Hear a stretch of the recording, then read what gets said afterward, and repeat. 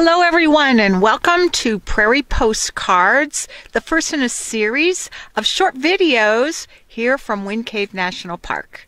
My name is Ranger Mary Beth, and today I'm standing right next to a prairie dog town. Before me are rolling prairie hills, lots of grasses, prairie dog mounds, and of course prairie dogs. Let's listen to these guys.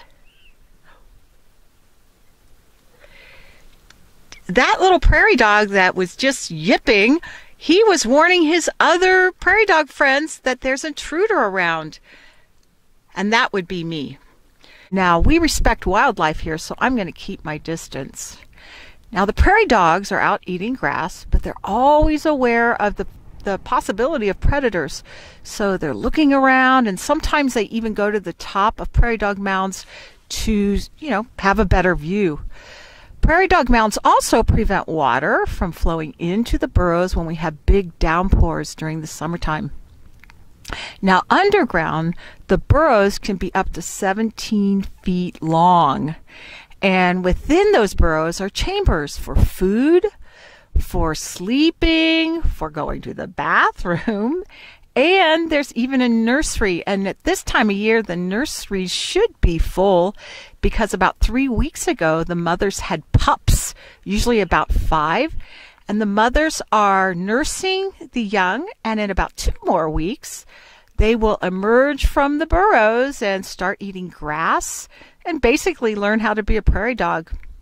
Now, prairie dogs basically do eat grass. They also eat roots and flowers.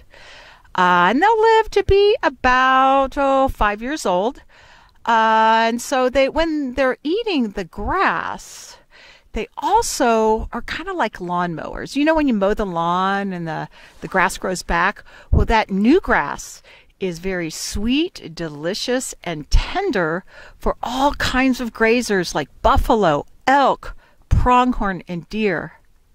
Prairie dogs also provide shelter for lots of animals like insects and spiders, snakes, burrowing owls, rabbits, and black-footed ferrets. And finally, prairie dog provides meat for all kinds of animals out here on the prairie, like hawks in the sky, snakes, bobcats, coyotes, badgers, and black-footed ferrets. Now, of all the animals on the prairie, black-footed ferrets rely almost totally on prairie dogs to eat. So if we didn't have prairie dogs here, we would not be able to have our black-footed ferret population. So when you think about it, prairie dogs are very important to this habitat. They provide shelter, they provide grass and meat.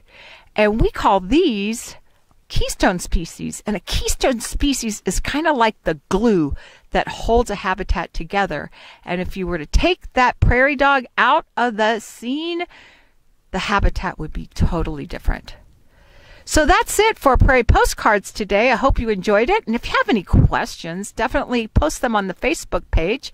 Also, next week, we're going to be talking about our national mammal, the buffalo. So definitely post your questions, and we'll see you next week.